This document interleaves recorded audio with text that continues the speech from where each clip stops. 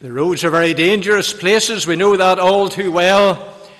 We're always called to be watchful, even at the Artana crossroads, looking left and right again before you cross the road. How many times have you forgotten to look again, and in a moment the car appears and you realize that you could have been injured or your life even could have been taken? Surely if you look back at this week that has passed and the circumstances that have brought us here, are there not so many moments of deliverance that we have taken so lightly and not paused to thank God for? When we think of the many threats to our life, the many dangers that are daily before us, the many close accidents that we nearly have, or preservation from more serious injury, do we ever come to God and thank Him that these daily deliverances are surely a picture for us of the great deliverance that we will experience in Christ from death itself? As we appear here at public worship, which no doubt in itself is a series of miracles and remarkable preservations in this week, we will in Christ appear before Him, which is that great moment of deliverance into life everlasting. For the Israelites singing these series of psalms in this portion of the Psalter, sung at the Passover, and even here this Psalm 114, taking the great picture of deliverance from the exodus of Egypt, it was before their minds that their identity as a people, not some lost group of ethnic slaves intermarried and mingled and lost in the Egyptian world, but people who emerged, continuing to be the covenant people of God, to inherit the land set and promised before them. They would be delivered to the land of Canaan. And as the letter to the Hebrews picks up that picture, God's people will be delivered into that eternal rest, that eternal Canaan that is waiting for us in Christ Jesus. This psalm affirms for us the character of God, that He is the deliverer. It pictures those things, as He mocks them, that would be a barrier to deliverance, and nothing will prevent the promise, what is set out for His people. We are called to be His, we are delivered to be His, and we are also preserved to be His. Firstly then, in those first two verses of the psalm, we are called to be His. Israel went out of Egypt from a people of a strange language. How was it strange after those centuries of living there? Could they not speak it? Was it not the common second language along with Hebrew? Surely it wasn't strange for them. But at what point did it become strange? These people's language was not using the name of God. They were daily invoking the false gods of Egypt and swearing by them and making promises by them. As they beat the Hebrew slaves, no doubt their oaths were filled with those terrible gods of Egypt. This was becoming a strange language. Not so at the start. It was a place of refuge. When Jacob and his family came down, it was a place novel in its strangeness. It was a place where, because they were Joseph's family, they were specially privileged. And it's a bit like us, perhaps, if we go somewhere and it's like a dream holiday and we experience it, we think, wouldn't it be lovely just to live here and be in this place forever? But you may find that after a time, you're not really part of these people. The weather's nice, the beach is nice, the scenery is nice, but will you really be accepted? Are you really one of them? Are there any people among them, Christian people? Is there any fellowship? Is there any hope?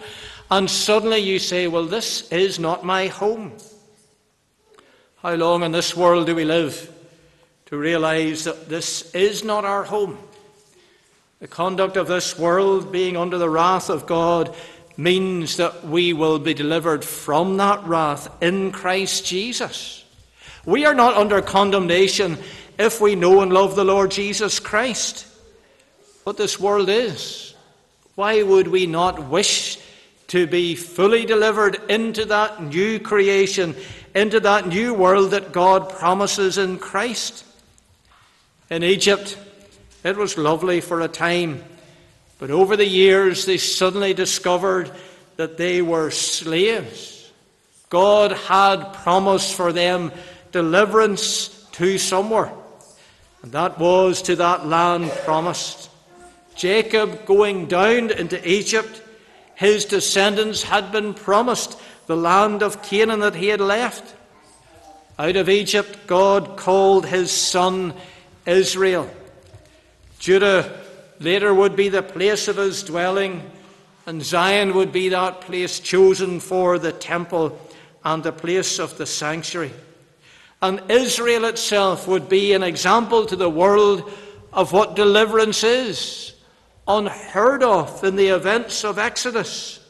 And that is why it is so remarkable, being sung about, and is a picture for our deliverance from sin. But this deliverance required their obedience to God, or Israel would remain undelivered. The covenant that was set to them, that daubing their doorposts with the blood of the sacrificial lamb, sacrificed in place of the firstborn, that the angel of death would pass over. They received God's grace as they fulfilled their side of that covenant promise. But the people of God were called to be his, and he proved it by being their actual deliverer and bringing them from this land and this place of slavery. But their whole identity was focused upon deliverance and salvation. Looking there at verse 3 and 4, describing some of those things that would be the barrier to deliverance. They were delivered to be his. Not delivered just to be abandoned on the face of the earth, but delivered to be a delivered people. People use that term when we think of someone says that they are saved. It is a condition. You are saved from the wrath of God and against the consequences of your sin. But it is a situation where we are not left alone, but we are in a process serving God of looking forward to the new heaven and the new earth. We are delivered to be his. We are saved to be his. And nothing can prevent that. The covenant was made by the sovereign God. And he has proved that again and again. Christ speaking to the Pharisees, people who knew all about the Exodus, the Scripture, the covenant God, and the Psalms that they sang, their hearts were so hardened. Even Christ demonstrating by his works that he was the Son of God. But they, not being the sheep of the fold, did not hear that call and would not be delivered by their good works, by their attempts at law keeping. It would not be theirs unless they belonged to the Good Shepherd. How wonderful to be called and enabled and persuaded to answer. To know the promise that the great Good Shepherd has kept. There is the stamp on your letters, has the picture of the King and a price that is paid and a guarantee. It is King Jesus who has paid that price. And he stands over that guarantee that all who bear the mark of Christ and the work of salvation will be delivered. And we will appear before God in glory. Sovereign God makes a promise. He says what he does. And he will move heaven and earth to fulfill that promise. Egypt was not the home for the covenant people. Indeed, as in their resistance to the God of Israel and the plagues that came upon Israel, it made Egypt less of a home, because more and more they despised these Israelites whose God had brought the plagues upon them. This word, as we think that came from God, as we know came from God, was direct against the Egyptians and those in authority. It was, let these people go. But it's not that the Egyptians would somehow take the glory of being great. Let them go out and worship God in their God in the desert, and then we'll catch them and bring them back again. It was by the authority of God speaking against a nation that was judged for its own disobedience. But we belong to an eternal kingdom, a nation, as it were, of God's people, the people of Zion, who do not stand under condemnation. We have that banner of God's deliverance that is raised high for all the nations to see. And indeed, the nation of Egypt was shaken. The wilderness was shaken. Canaan was shaken, that God's people would enter in deliverance to this promise. Under God, nothing would prevent his call to be fulfilled. But the test came for the Israelites. Did they believe in this deliverer? They had to sacrifice. They had to engage with the Passover promise. They had to leave with the few possessions that they had. They had to go to the desert. They had to stand at the shores of the Red Sea. They had to, in faith, believe that they would part and they would not be drowned. They had to believe that they would be delivered from the Pharaoh's armies and they were removed from the scene as the water closed over them. They had also to believe that they would enter into Canaan as the spies came and encouraged them to do so, the two spies. But they did not believe. And they wandered for 40 years in the wilderness, being chastised for their disobedience and their unbelief in the deliverer. But when that moment came, would the Jordan part? Would the Canaanites resist? Would Jericho fall? Yes, they would fall. Yes, the Jordan would part, because God is the deliverer.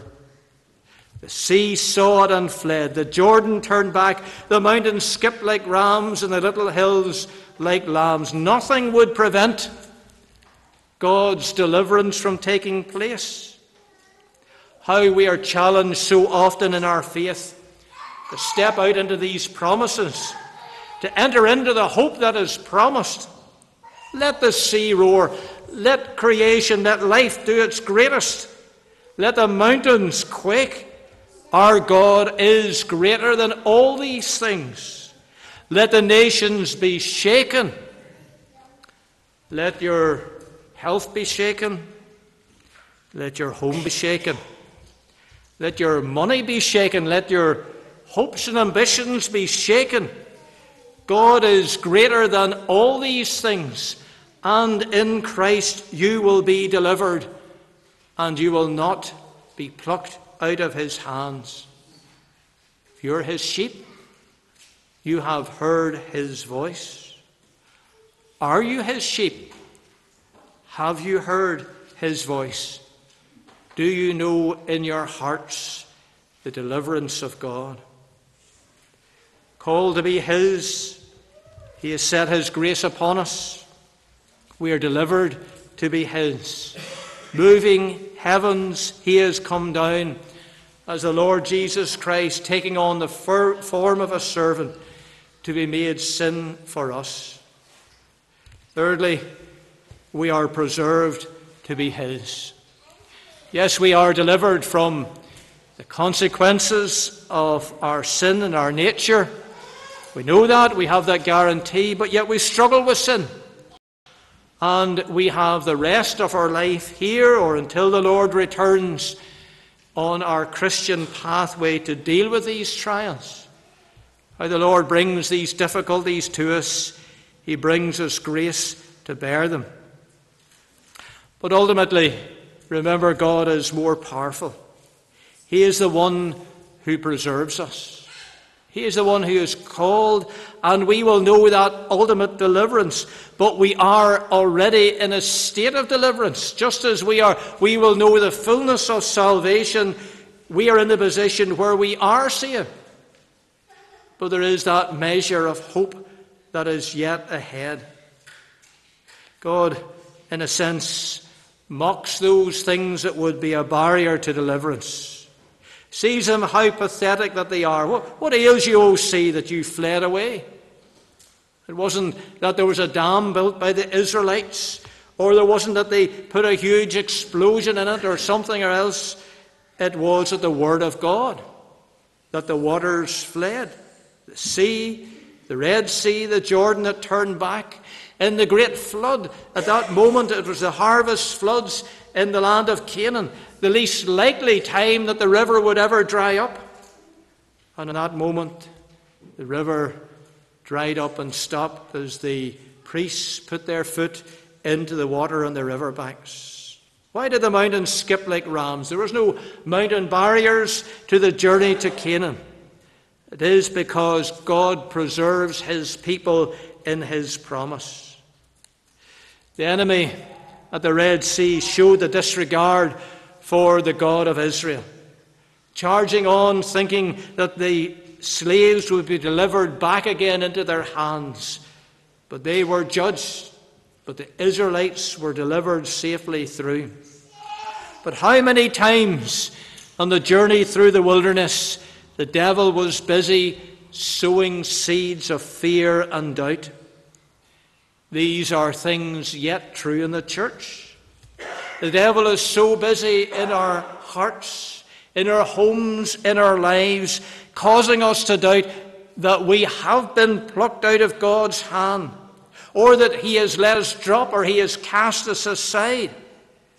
These temptations are very real for the believer, and we must be aware of them.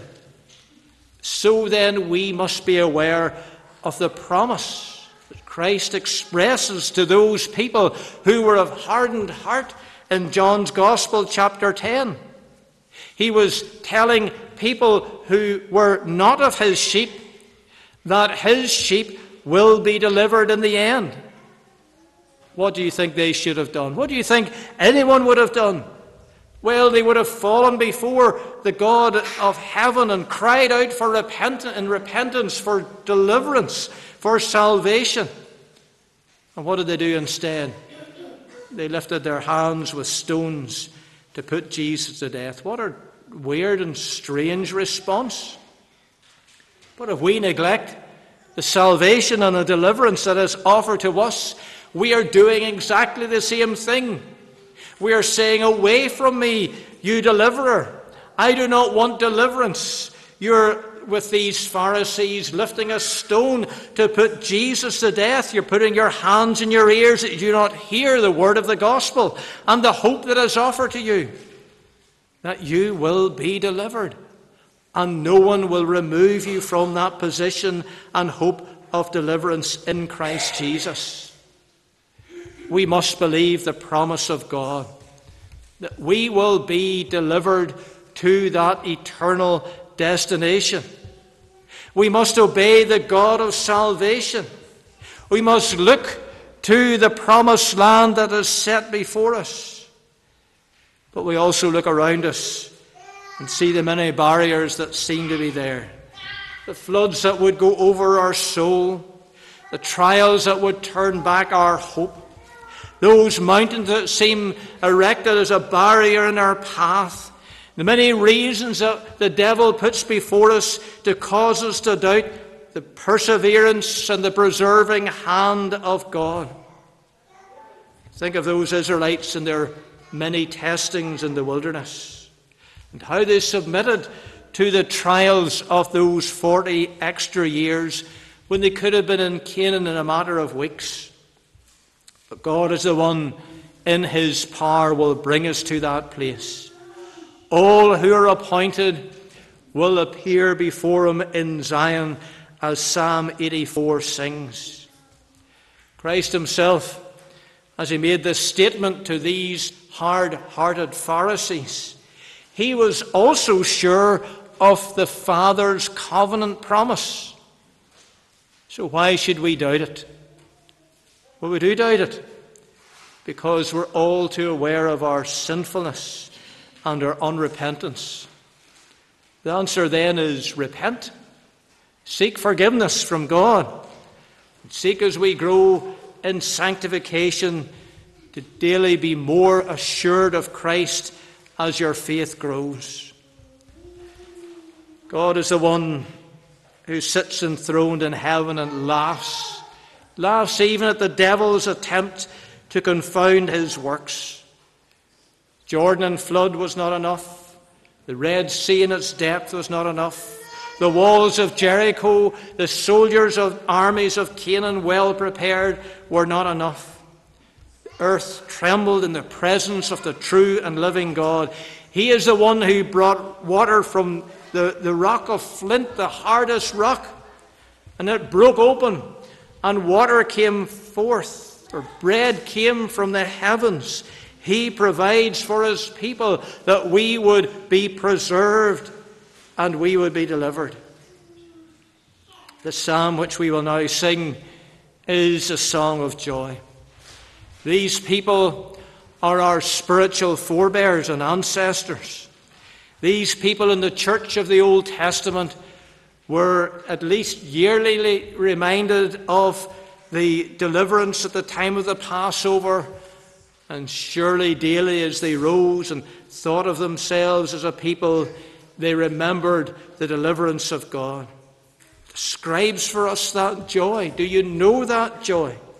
Joy of what God has done for you in Christ and what he will do in the fullness of deliverance that we might enter in. We are here, preserved by God. We are called by God. We are chosen by God. We are delivered by God into this place to think again of this message, to think again of this promise and this hope that no one will pluck you out of the Father's hand. Amen.